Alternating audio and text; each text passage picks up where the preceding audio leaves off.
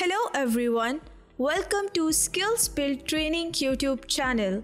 I am Sanya and this channel is all about showing you how to become an IT pro fast. So today we will be going to talk about 10 major features in Windows 11. So let's get started.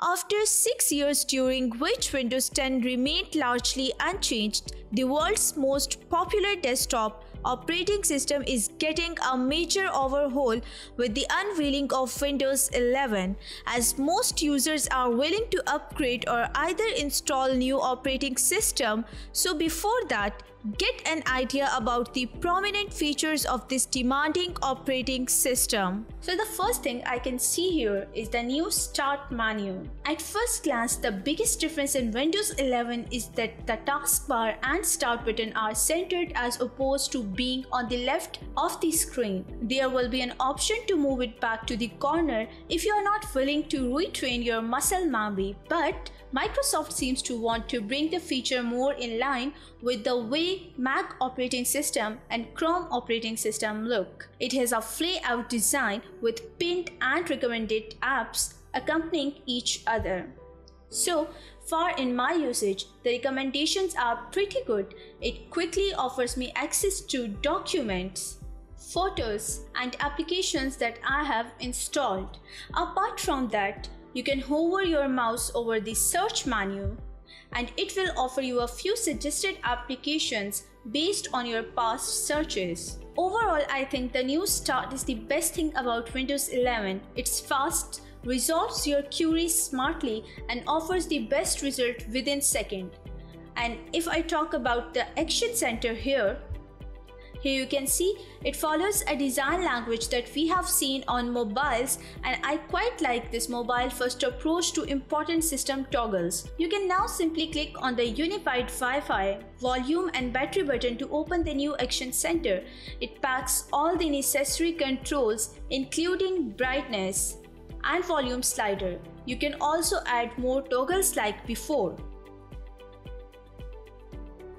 Here you can see I have added the night light. What's more interesting in that the Bluetooth connection is now much faster and you don't need to dive into settings to pair your device. It also houses the notifications in a clean design with batch support and offer ample space to reply or clear the clutter. Not to mention, the new Action Center is responsive in comparison to the Windows 10's Action Center. And now if I talk about the Windows widget here, the new Windows widgets create an artificial intelligence powered personalized feed of the latest news, sports, weather and other updates based on your interest, similar to those found in recent Windows 10 Taskbar update. Once you download Windows 11, you will access widgets from a new tab on the taskbar. You can resize and arrange the widgets to see what's most important for you. You can change the size. Microsoft's widget feature is similar to iOS widgets, but the information can even be localized. You can support local content creators and writers by giving them a tip. You can customize widget. You can either add and remove widget. Here you can search for location and city. The next feature I'm going to talk about is Snap Layout and other new multitasking features. Snapping was already great on Windows 10, but Microsoft has taken it a notch further with easier Snap Assist. This new feature is called Snap Layouts. Whenever you hover your mouse pointer over a Windows Maximize button, you will find various layouts for how you want to position the windows. Here you can see. Similarly, the timeline feature has been removed in Windows 11 and you can now have a clean task view where you can add as many desktops as you want. I like the fluidity while creating a new desktop. Overall, both of these features are quietly additions to Windows 11 and elevate the multitasking experience. The next feature I'm going to talk about is new wallpapers and sounds.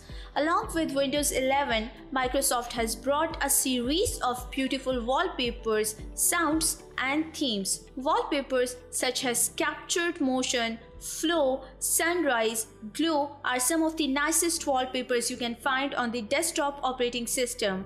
Also, the startup and notification is really good. Needless to say, Windows 11 has support for both light and dark mode, and this time around, the dark theme is pretty consistent across user interface elements. We can disregard the few legacy components in Windows 11 since Microsoft will polish it before the final release. So now I'm going to talk about one of my favorite features, that is Notepad. So I'm going to search here for it. Now in Windows 11, the Notepad is giving the auto punctuation option. All you need to do is just click the Windows logo key plus H.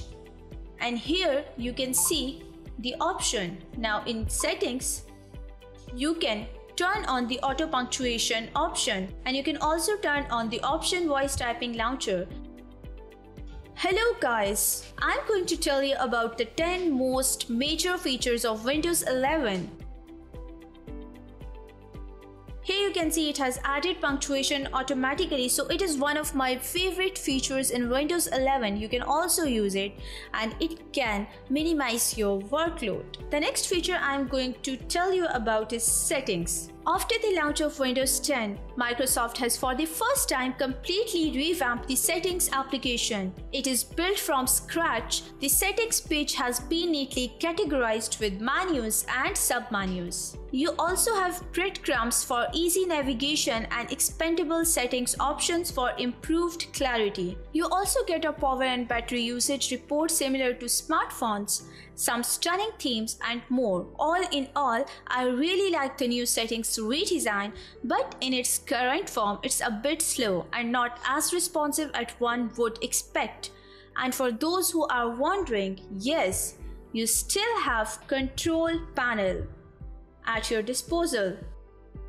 And with Windows 11, you will have a much faster Windows update process thanks to the background installation mechanism. Microsoft has promised that Windows updates will now be 40% smaller, making the process even more efficient.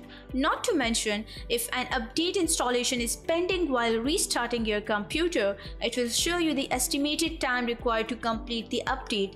This nifty addition will save you time and hassle. The new update system is one of the best, if not the best, features of Windows 11. The new feature I'm going to talk about is new Microsoft Store. It will help you discover and install the best applications, games, movies, and even special offers like unique movie discount for Xbox Game Pass members. All the content in the Microsoft Store is tested for security, family safety, and device compatibility. Several awesome applications including Adobe Creative Cloud, Disney+, TikTok, Zoom, and some of their own applications like Microsoft Teams, Visual Studio, and even Notepad and Paint are the part of Microsoft Store on Windows 11. Microsoft redesigned the Microsoft Store from the ground up, making space for more content, keeping the user experience simple and responsive. The next feature I'm going to talk about is Android applications in Windows. The major highlight of Windows 11 is that now it can run Android applications powered by the Amazon App Store. However, Android application support has not been added in the current 22.00.51 preview build. Microsoft has confirmed that the option to install Android application will arrive in the upcoming builds.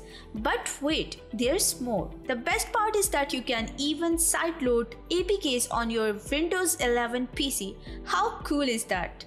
As for the implementation, Microsoft has taken the same approach as Windows subsystem for Linux. That means Android applications will run natively on Windows 11 and the performance will be pretty good. Not to mention, Android applications will run both on Intel and AMD processors, irrespective of the Intel Bridge technology that brings this feature to life. The next feature I'm going to talk about is Themes. Now you can instantly connect through text, chat, voice or video with all of your personal contacts anywhere, no matter the platform or device they are on, across Windows, Android or iOS. If the person you are connected to on the other end has not downloaded the Teams application, you can still connect with them via two-way SMS.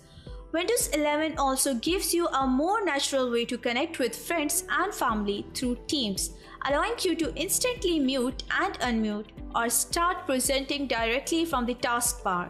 Consumer versions of Skype will no longer be pre-installed on Windows, while Skype for Business Online is to be retired on 31st of July, with users required to migrate to Teams. So, RIP Skype. The next feature I am going to talk about is Auto HDR and Dynamic Refresh Rate. During the Windows 11 unveiling, Microsoft announced support for Auto HDR that would elevate the viewing experience while playing games.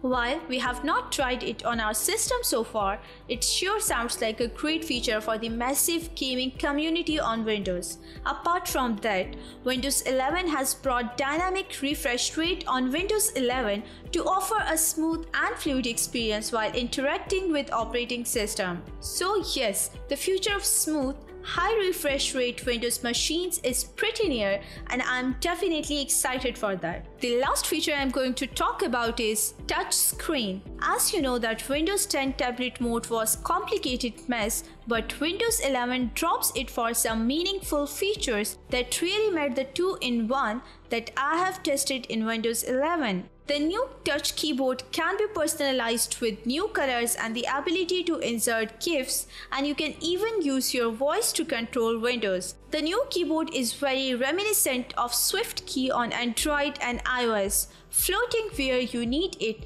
and staying out of the way. Improved gestures make navigating Windows 11 a breeze on tablets, a bit like what Apple did on iPad operating system 13. Microsoft even made touch targets easier to use so that windows are easier to drag with fingers and there's more spacing between icons and touch bars. Then there is a pen menu which now lets you add your own applications for quicker access. The gesture takes some getting used to after 5 years of Windows 10, but smaller changes like these make a huge difference in the long run and add a lot of value to Surface devices. So that's it for today. I hope you have enjoyed this video. If you need to ask anything, reach out to us in the comments below. Like this video and subscribe to our channel. I'll see you in the next video.